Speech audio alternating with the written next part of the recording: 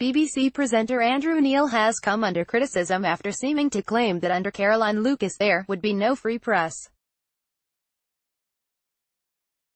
The well-known BBC host was responding on Twitter to the former Green Party leader, who had called the BBC's decision to give Arron Banks an appalling misjudgment.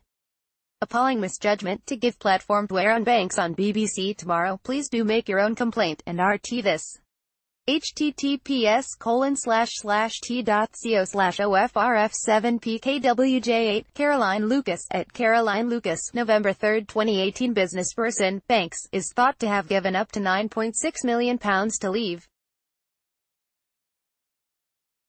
EU, one of the organisations that campaigned for Brexit and that Banks co-founded, and UKIP. Banks and others are currently being investigated by the National Crime Agency, NCA, which according to the Electoral Commission is looking into whether a number of criminal offences may have been committed.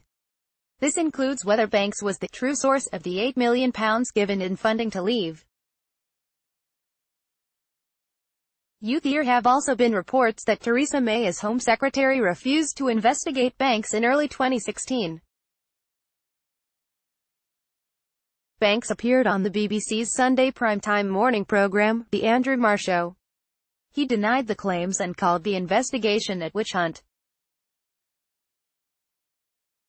Responding to Lucas's tweet, Neil, who is best known for hosting the BBC's This Week, said that the former Green Party leader should be ashamed.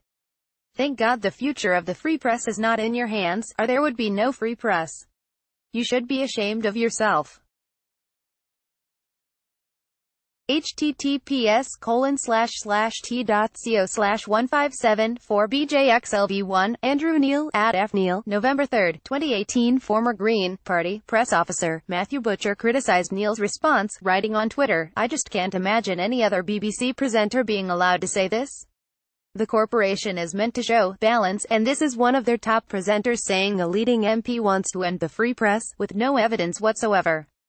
Baseless, alarmist garbage." Neil has come under scrutiny in recent years from figures on the left.